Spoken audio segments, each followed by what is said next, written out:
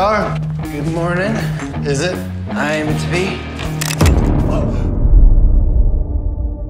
All right, get down. Get down. Easy, Don't easy. move. Come on. Dad. I won't hesitate to paint these walls the color God gave you. Yeah, Cooper. Do what now? What is it? What happened? Gary Tison just busted out of prison. Nobody got hurt. We're 100 miles gone. Dad's out. What are you gonna do? I'm gonna bust him back in. You Dorothy Tison? What's this all about? Your husband has escaped from Arizona State Penitentiary. You need to come with me. Gary Tison is a dead thing. A thing that has no heart. A thing that will get whatever it wants, no matter the cost, even if it's his own flesh and blood. We're gonna keep our heads about us, and Uncle Joe's gonna get that plane here, and we're gonna be in Mexico free and clear.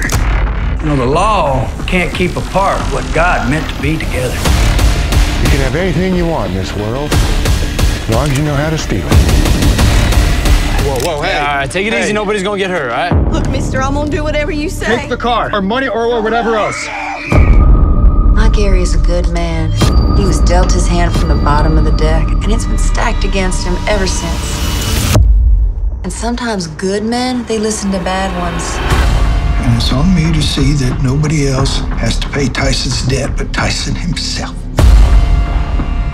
What are you doing writing something like this? You want to get people feeling sorry for these animals? She's out of her mind. Dorothy Tison. I think I can get her to talk them into turning themselves in. I don't like what they done. Got no reason killing anybody. You're my oldest boy, Donnie.